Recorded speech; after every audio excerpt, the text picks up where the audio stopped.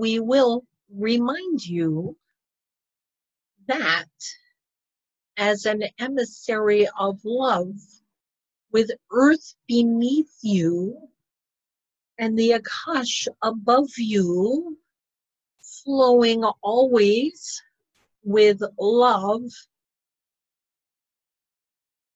you may access all the information you need by visiting with us, by looking into your memories of self, or by connecting with earth. Again, we tell you meditate with the trees, for their roots tap in and know all. You may meditate with the crystals. They are well connected and much energy flies through them. Or you may go back to your beginning and trace your steps from creation to now and beyond. These are all elements that you may open up, meditate, and receive frequencies and epiphanies, memories and dreams through. Question? Yes. When we break off from source, from love, to become an entity, if we came from another planetary system, star system, prior to that, does that mean that when we move to Earth life, that we go back to source and merge with source before breaking off to become the soul that we are today? This is a very interesting question. Certainly there are those who return to source. When you return into source, your time is complete. You will not return as that soul, that spark. There are those who will return to the cone, but this is more to say hello to the young sparks, inspire them, give presentations, or to be an emissary. But generally, you do not return to the cone until it is your time for your final return, or for the purpose of remembering the love, of inspiring the sparks. You generally do not go much beyond the edge of the cone unless you really need to feel what it's like to be pure and freshly born. In meditation, you may return to the inside to be one with love, for you are anchored, your awareness is anchored in your body here, so you will not actually return. This really is a focused meditation, so do not be distressed if you try several times before you get in there.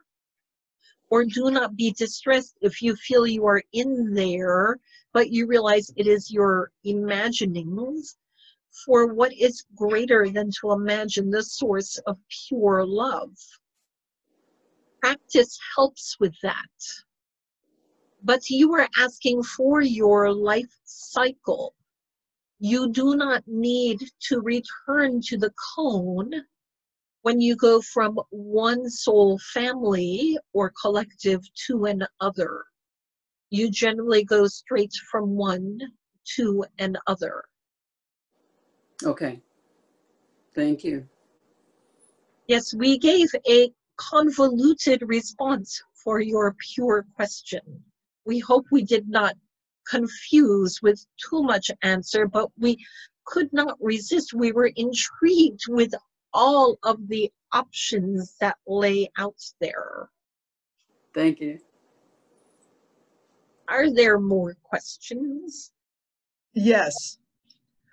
Have the librarians ever incarnated into human form? It's a Yes. two-pronged question. What is your prong two? The second part is, so they have incarnated into human form, so they have an understanding of the human emotion of love. With that, is that universal through all beings, or is it just a human emotion? This is wonderful questions. We are excited. All beings were born from love, but not all beings live with love. This is a very exciting question you ask, for certainly we do not necessarily live with love as you conceive it, for we are very intellectual and energetic, so we do not feel the need for emotions in our daily life, in our chores and activities. We are focused on research and documentations and plannings and energy grids. We are excited, we are focused, we are curious, but love is not part of our daily experience. So many within our collective have fallen away from the habit of feeling love. Love has become a foreign element to them. They have evolved away from it. We do enjoy incarnating in many different ways. Certainly, any librarian of a human library revels at the opportunity to incarnate as a human, just as the librarians of the angelic library, of the Zed library, of the demon library enjoy incarnating as one of those that we spend our time scribing. When we librarians incarnate, you can imagine we've spent much time researching. We like to, as you say, cram as much experience in this short time as we can. So we often go a bit wild or quite mad because we want so much experience.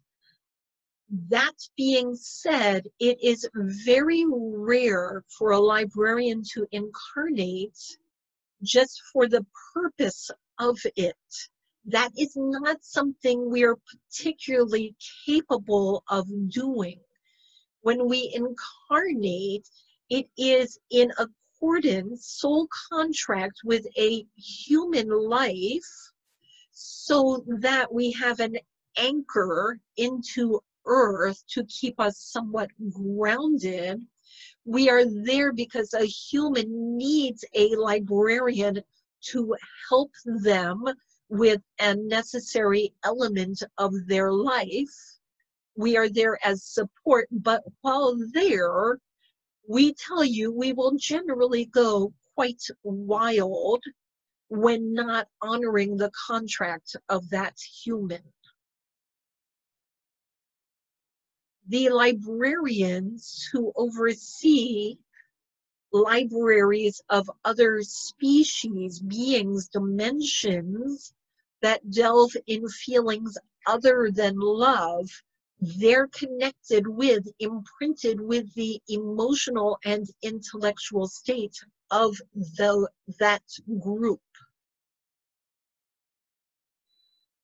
All beings were born of love. Not all beings stay with love.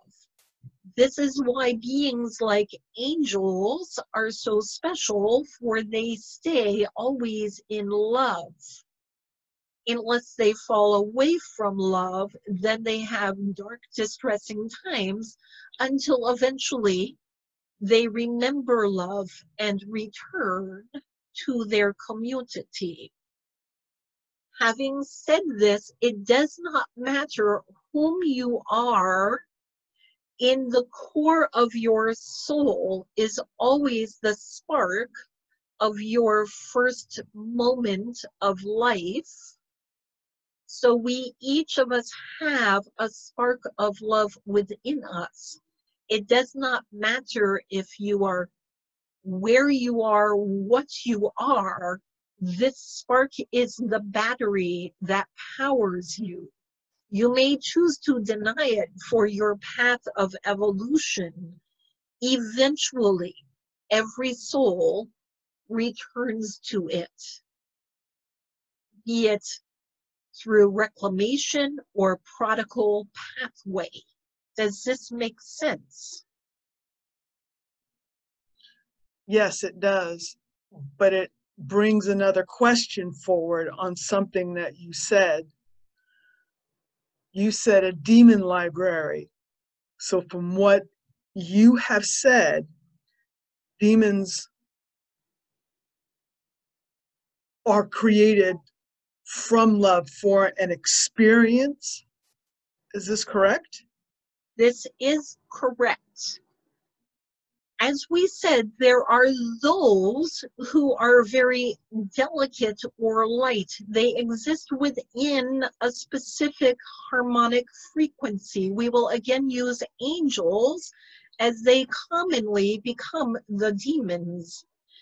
When an angel pulls away from the angelic collective and is isolated, they lose their sense of love very quickly. So other things take its place, not necessarily demonic. There are many beings who, for one reason or another, will choose for a period of time to be other than the natural way of their community. But eventually, they return. When they do, they bring the vast experiences they've had, the lessons they've learned, the frequencies they've connected with back to their community in a way where it is safe for all to connect with it and learn from it without being contaminated by it. So yes, you do not need to fear the demons when you love them and send love into them, love arrows like your little Cupid. They return to self and return to their home. Okay. So we tell you if they are still gathering their experiences, if they're not finished with this karmic cycle, they will return home. Everyone will learn from it, and then they will pop back to Demon Town. Okay. And do humans suffer this same problem when they fall away from love? They become more like demons, like the angels fall away from love, they become demons. Do humans suffer that same kind of fate? That is one fate. When humans fall away from love, just as anyone else, they may become demonic, or they may become autonomous. They may say, I will feel no emotion, or they may become very logical. There are many ways of being when you choose to sever from love, or when you are severed from love. Depending on if it is on your life path, if it is a soul contract, an agreed upon situation, or if it was thrust upon you against your will as a violation. These elements tip the scales to different things. However, there were many non-love resonances other than demon. Do you understand this? Yes, I do. Thank you very much for the clarifications. This is our pleasure. Excuse me. Yes. It is almost 8:30. It's past time that she asked. Oh my. This linear time is very frustrating. But we look forward to our next adventure with you. And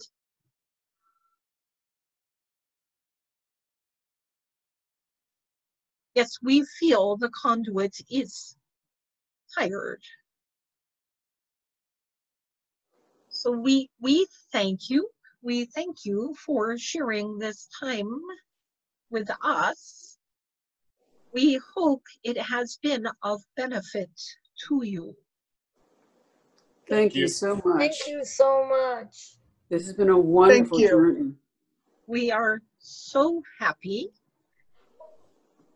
We have enjoyed ourselves tremendously. We are excited with the energy we are seeing more and more. Each time we connect, we are seeing your light shining brighter. So we say, continue, continue, love yourself, continue, continue, for you deserve it. And it is bringing great benefit to yourselves, to the planet. Love, love, everything truly is love. Thank you. Thank you.